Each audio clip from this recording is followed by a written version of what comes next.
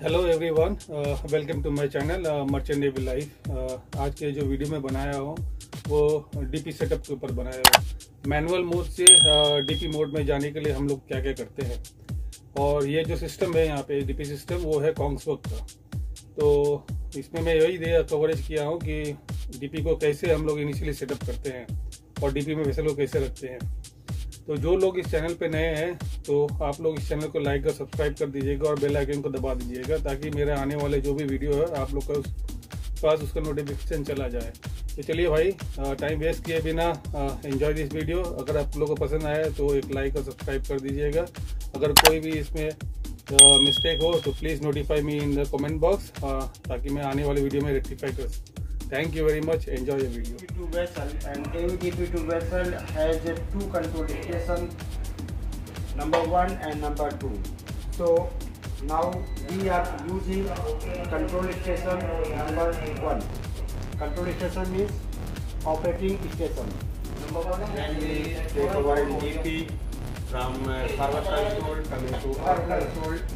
Set up vessel, the left speed, forward or sideways to minimum 5, and after that we select from here three positions. C joint is for this panel for C joint, this is manual and this is DP. So this knob put to DP. Using joystick we are making sideways, forward and off speed to minimum. Then we lock, first we lock auto heading. Auto heading, before locking auto heading, we must ensure that vessel heading showing here the vessel heading, and this is showing the rotation of the heading, how many degrees port side, starboard side, this is for port side. Like see, port side, this is starboard side.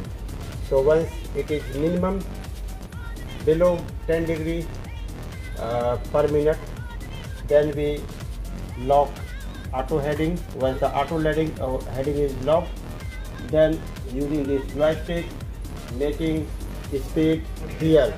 This is sideways, port to starboard. This is forward or off. Now it is going to astern. So once this speed is minimum is this is 0.3, so must be 0.2 or 0.1, and if it is 0.0 it is very good. Then lock, first lock auto, this is for forward and off, this is for sideways, port to starboard. So we locking this. Now once this 3 auto heading, this is sway, this is surge, all these 3 once locked, the vessel automatically come to auto positioning. Once the vessel is auto positioning, that time we first check here the vessel position. Now we can see here 66.6. It is we have given vessel going to the eastern side. At the speed of 0.3 we increase from here. See, this is the window from where we can select the speed, like this, going to 0.5 as instruction by the captain. And this is the increment. You can see here, this is port, ahead, starboard, astern. Now we are going astern 100 meters at the speed of 0.5 knots. Now we have remaining 60.2 meters to aft. That is, we can cross plot window. From here we can select the range. We can increase the range. That will increase the range. We can see here. And this is showing wind, the direction and the speed of the wind. This is showing direction and speed of the current. You can see here the current 200 degrees, speed 1.5 knots. This window showing, see, this is starboard propeller, and this is showing port propeller. this is stern thruster 2, this is stern thruster 1, this is bow thruster 2, this is bow thruster 1. In general we call BT1, BT2, ST1, ST2, and this window is showing how much is the load on our BT1, BT2, ST1, ST2 propeller port or propeller starboard. We can adjust, we can select how much distance we have to go to stern side or port side or ahead side or starboard side, and what speed we want to go. This is the window showing what speed we have selected from here. So friends, this is number 1, SG1, SG2, shaft generator 1, shaft generator 2, this is BT1, this is BT3 in one shaft generator 1 connected, and BT2 and ST2 connected to shaft generator number 2. So this is available load 1798 and load 595. This continues shifting as the load keep increasing and decreasing on the switchboard.